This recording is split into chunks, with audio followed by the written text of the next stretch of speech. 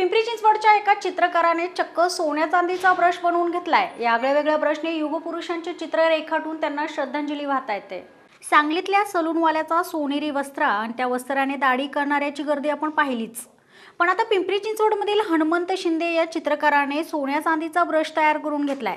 देशातील गोरगरिबांसाठी झटणाऱ्या युगपुरुषांचे चित्र या ब्रशने रेखाटून त्यांना श्रद्धांजली वाहण्याचा हनुमंत यांचा हा छोटासा प्रयत्न।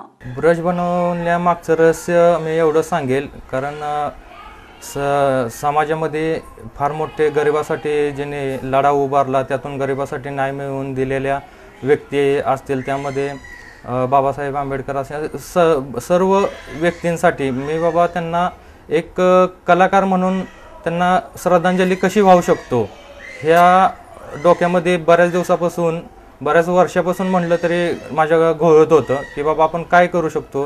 म्हणून मी सोन्याचा कुंचला, सोन्याच्या ब्रशमधून आपण त्यांची पेंटिंग चित्र रेखाटायची आणि त्यातूनच एक सोन्याचा आणि चांदीचा ब्रशची मी बनवून घेतला आणि त्यातून मी या सर्व मोठ्या लोकांची पेंटिंग साकारली आहेत। प्रत्येक पत्नीला सोन्या चांदीच्या दागिन्यांचं आकर्षण असतं, अगदी तसंच हनुमंत यांच्या पत्नीलाही होता।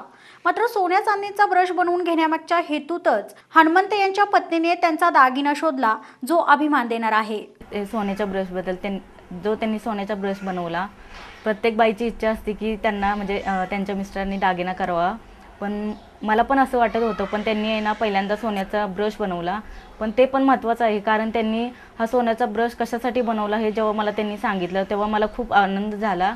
कारण त्यांनी जे आपल्या भारतामध्ये मोठमोठे जे युग पुरुष होऊन गेले, ज्यांनी आपल्या देशासाठी लढले आहेत किंवा आपल्या गरीब लोकांसाठी मदत केली आहे, त्या लोकांचे पेंटिंग त्यांना श्रद्धांजली देण्यासाठी त्यांनी सोन्याच्या ब्रशमधून त्यांचे चित्र रेखाटण्यासाठी बनवलेलं आहे। अंगात कलाकारी आहे, मात्र पोट भरण्यासाठी खाजगी सुरक्षारक्षक बनण्याची वेळ हनुमंतराव यांच्यावर आली आहे। पण ते त्यांची कला जोपासून आहेत आणि त्यातच त्यांना भविष्यही घडवायचंय। प्रतिनिधी मोहन दुबे, दिनमान न्यूज, पिंपरी चिंचवड।